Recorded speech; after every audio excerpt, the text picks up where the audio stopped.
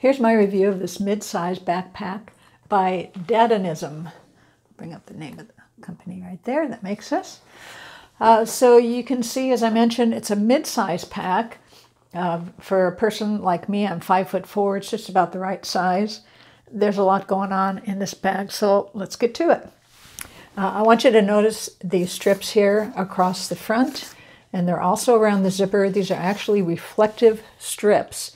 So if you're out at night bicycling or carrying it on your back, walking home, nice safety feature because those are going to reflect when light hits it.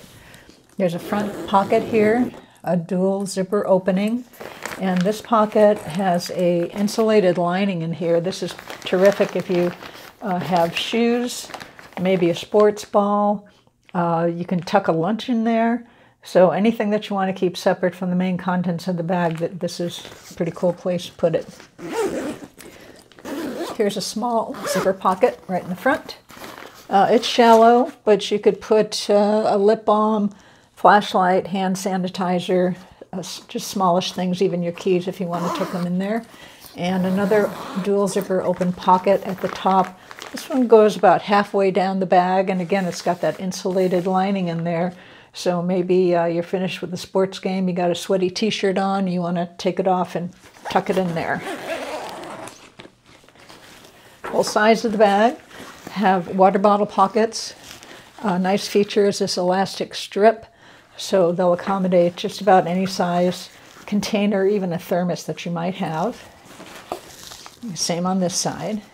I do want to point out also the zipper tabs. These are a faux leather product, and having that extended tab just makes it very easy to grab and zip, not have to fight to get inside any of these sections. So here's the main portion of the bag. So one side has two nice padded divider pockets, if you can see those, and a Velcro strap closure. So that's going to keep everything nice and secure. And the other side, pretty good organizational pockets going on here. Flip that back so you can see. So this is actually a detachable key ring, zipper pocket there, and then 1, 2, 3, 4 open slip pockets. The bag itself is very roomy.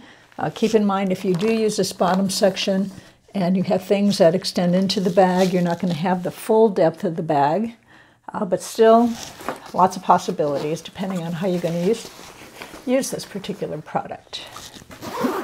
So the back is one of my favorite parts of this particular backpack. The shoulder pads, of course, are adjustable. They are very nicely padded. They have the ventilation material on the back.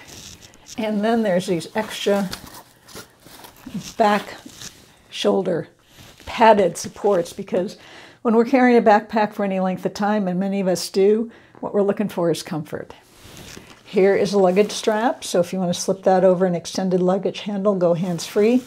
And another padded panel right here that is also a pocket. So for things like your cell phone, your keys, your IDs, you want to keep them closer to your back and away from access. There's a great spot for those. So, of course, grab-and-go handle.